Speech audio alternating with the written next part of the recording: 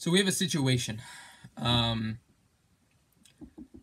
PG has recently given us a update or a forum post about a potential update that they want to release. Now, it has been a very controversial one. If you haven't seen it, I'll put the link down below in the description. But a lot of people are against it. I have quite a few of my friends who are saying they'll probably quit the game if it comes out. It's a pretty dumb update.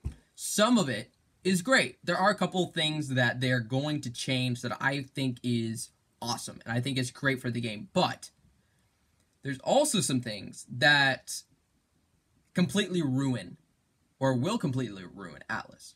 And I don't think it really addresses the main issues with Atlas as is. So what we're gonna do in this video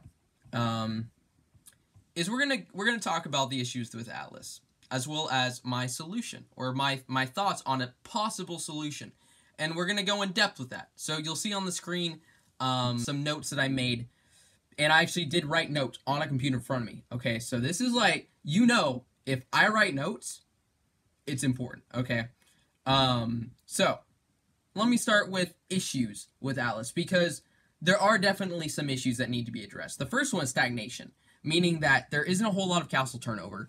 Tier 4s, Tier 5s, impossible to take pretty much safe Tier 4s or Tier 5s, especially from a team that doesn't want it conquered. So, for example, taking a castle from Dreadnought, not going to happen.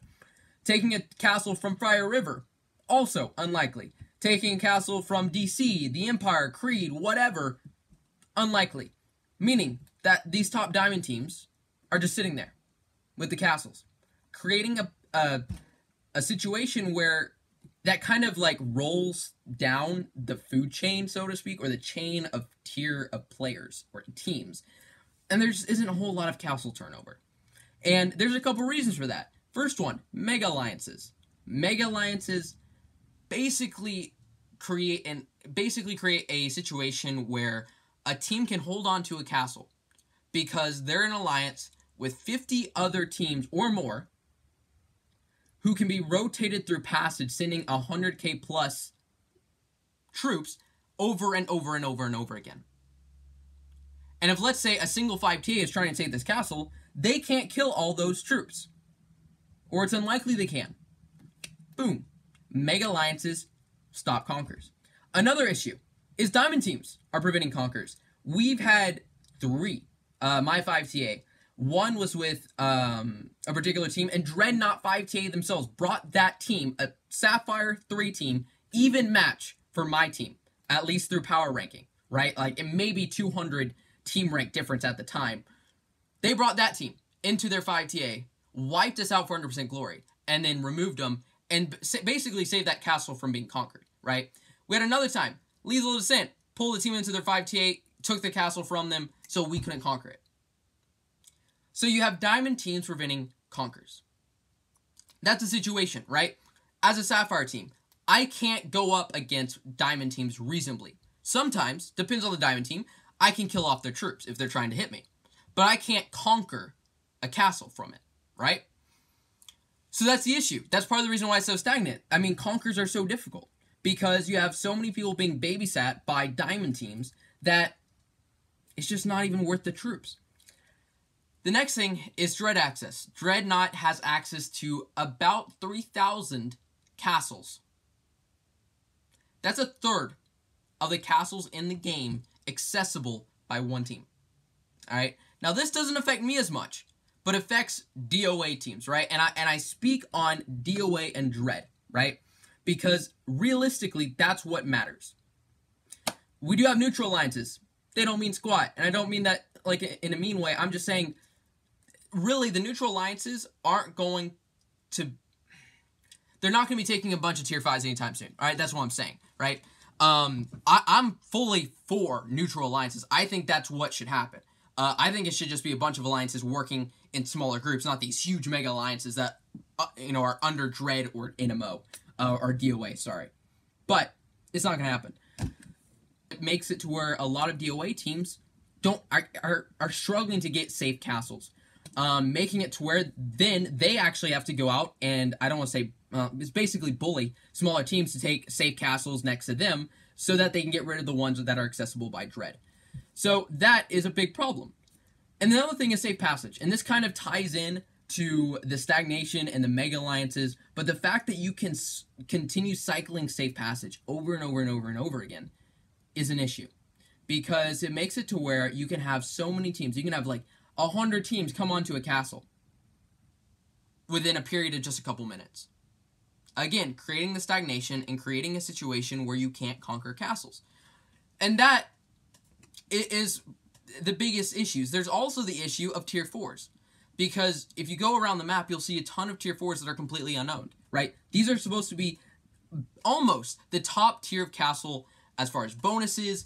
They should be the go after, like, what people want. But they aren't, because 100% glory. The issue is that there's not enough diamond teams to hold tier 4s. Tier 5s, there is an issue. There's enough diamond teams to hold tier 5s. But tier 4s, there is not. So you have a bunch of ones that are just left out in the open. Tier 2s and tier 3s can be held by platinum teams. Why? Because they're not 100%, right? It's a fair playing ground. They can fight platinum teams who are hitting them, or sapphire teams, whatever. But on tier 4s, all you get are diamond teams, right? Because they're looking for easy glory. And I'm not, criticizing that. I do it too, right? Glory is glory. But very, very few platinum teams, if any, own tier 4s. So a bunch of access tier 4s and the castles behind them, because then the castles behind them become access after the access doesn't exist. So you have a bunch of tier 4s are sitting around, right? That has also created the need for more castles, leading to these top diamond teams bullying little platinum teams to get safer castles, tier 3s that are next to them. So again, it's just a cycle. So it's just been constant for the last year. The stagnation is crazy. I don't know if a single tier 4 has actually been taken from a dread team, by a DOA team in a year.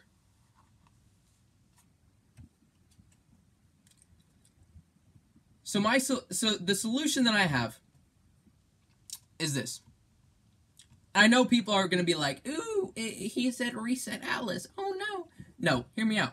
All right? I truly think a reset of Atlas needs to happen.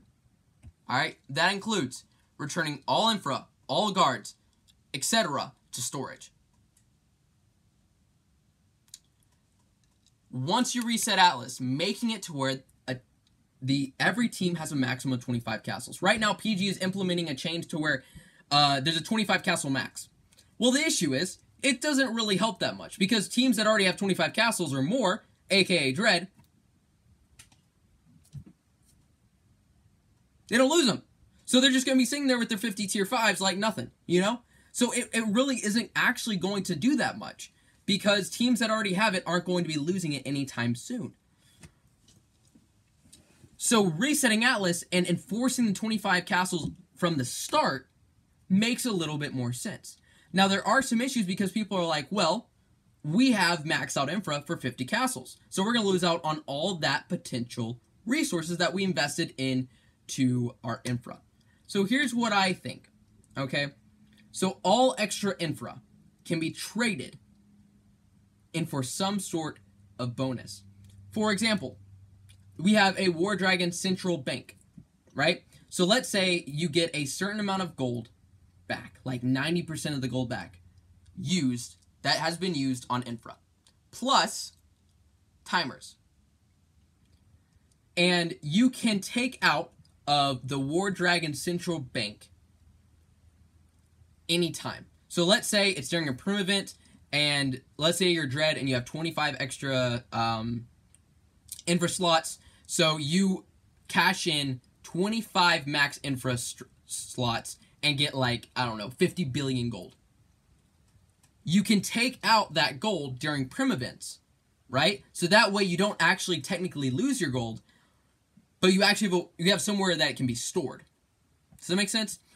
For timers, that would be a little bit more complicated, right? Because sometimes, upgrades are left just to, continue upgrading. Sometimes people in particular will invest like a ton of speed ups.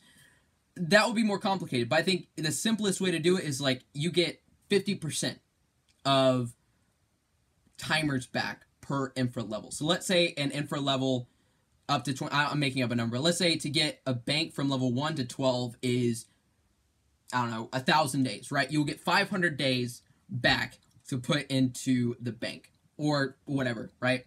Or maybe it doesn't go into the bank, but it automatically gets transferred once you cash in that infra. It gets transferred to all the players, right? So all 50 players get like 1/50th of the timers, right? Again, it's not optimal, but it at least gives something back. And I think that's kind of one of the bigger issues that people have.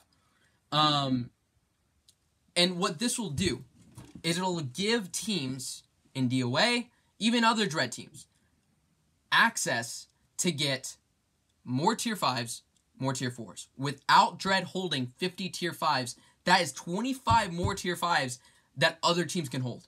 Let's say even if the Empire and Creed, all of them only hold tier 5s, all of the tier 4s that they are currently owning are now available for all the other Dread teams. And all those Dread teams, let's say, all their tier 4s, they're filled up to 25 tier 4s, then all their tier 3s and lower castles are now available for all the Platinum or Sapphire teams, right? So it'll open up this huge, it's a huge supply of castles.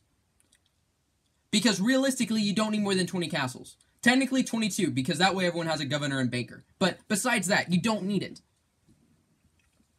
So it'll give teams the ability to get more castles. It'll also give Platinum teams the ability to get more castles. Castles are really hard to get. I think that would be good. I truly do. The bigger thing, or not the bigger thing, but another thing is making it to where tier 4s do not give 100% glory. That, again, like I said, there are not enough diamond teams or teams that are capable of fighting off diamond teams. There's not enough of those teams in the game to hold as many tier 4s as there are, especially the access, which means that they should not be 100% glory.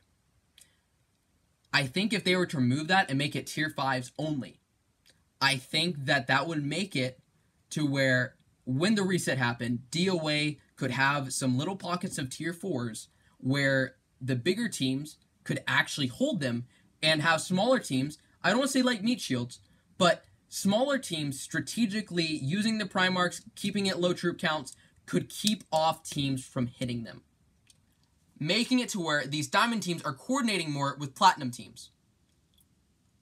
Also, making it to where Dread themselves cannot hit those platinum. I mean, they can, but it won't be for good glory.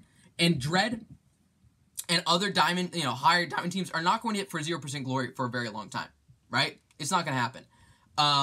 They might for a little while, but other teams could support those teams that are holding the access, and all these little lower levels wouldn't give Dread 100% glory. I think that would solve a huge portion of the issue. Also, to address the Mega Alliances, making the cooldown on changing passage 6 to 12 hours. Meaning, you can't cycle through, right? You still have those 5 teams to help you, outside of your own 5 TA, but you can't cycle through to a bunch of teams back to back to back to back. Making it to where there's a lot less support, and it's more reliant on strategy and your actual 5 TA's ability. And I think, really, that would help solve the issue with Mega Alliances. And then maximum passage list an individual team can be on to 5 to 10, limiting that number. I don't know what that would look like. Maybe, both teams would have to accept it. Dread would have to, send a request to be on someone's passage. And Dread could only be on 10 passage lists at once. Making it to where it's not just easy access. They'd actually have to ask for passage in order to hit a team. And this isn't just true for Dread. That's true for a lot of other teams that are on a bunch of different passage lists. But it would make it a little bit harder for them to be everywhere at once, or to be able to get access to 1/3 of the map. One of PG's suggestions was to make it basically to where every castle is an accessible castle, and that's why a lot of people want to leave. I'll tell you right now, that will break the game. That will kill the game. And I really hope PG doesn't consider that. I really hope they don't implement it, because It'll be the destruction of Atlas, and basically the game. Atlas is what this game is based on now. So, yeah, that is my suggestions. Let me know what you think down in the comment section below. But something's got to change. I mean, if it's not this, I definitely should not be making every castle basically accessible. That's just dumb. That's just dumb.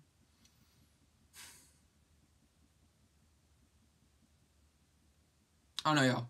So, anyways, I know it's a little bit of a longer video. Hope you guys enjoyed. And, I'll see you guys in the next video. Peace out, y'all. Oh, by the way, yo.